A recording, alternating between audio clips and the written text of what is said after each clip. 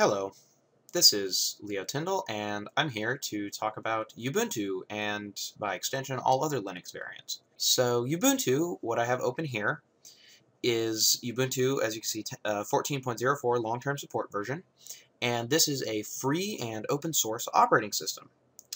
That's a lot of meaning packaged into one short little phrase, and let's start with the basics. What's an operating system? Well, an operating system is required to use a computer for any kind of useful purpose.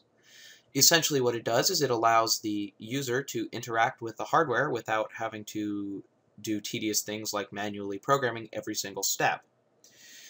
The operating system has several parts. One of the most important ones is the kernel.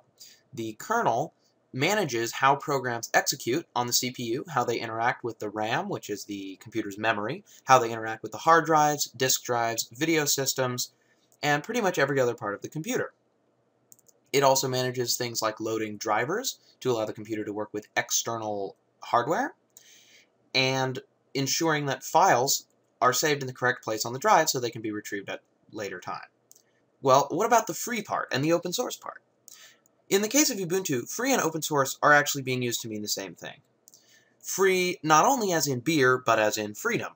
Ubuntu is based on the Linux kernel, which was created by Linus Torvalds, which in turn was based on the Unix kernel created by Bell Labs and AT&T. This was used in mainframes and even a few very basic workstations and personal computers, but Linus Torvalds decided that he didn't want to have to pay a huge amount of money to get support and still have no ability to change the actual code that he was running on his computer.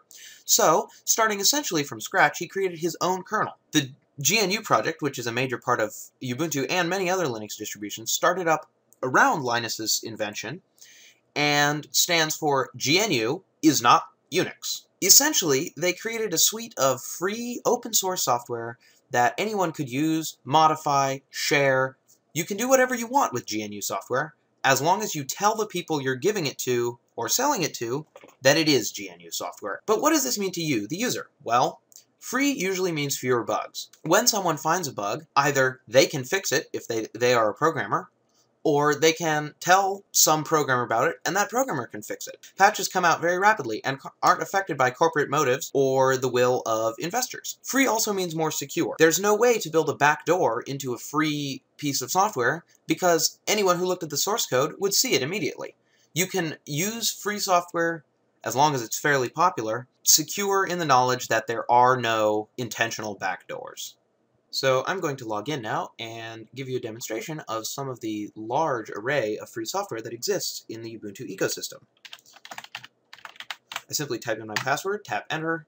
So this is the Ubuntu desktop. As you can see over here on the side, we have pre-installed, I didn't install any of this myself, a set of useful applications such as Firefox web browser, which is free software, LibreOffice, Writer, Calc, and Impress, all of which are free software, the Ubuntu Software Center, from which you can install free software, as well as some paid software, and System Settings, a set of free tools to configure your system.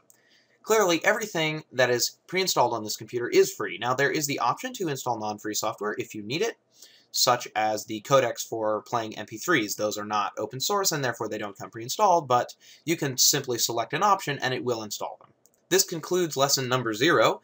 Starting with the next lesson, I will teach you how to actually use this incredible operating system, which is provided to you free of charge by Canonical and the Ubuntu community.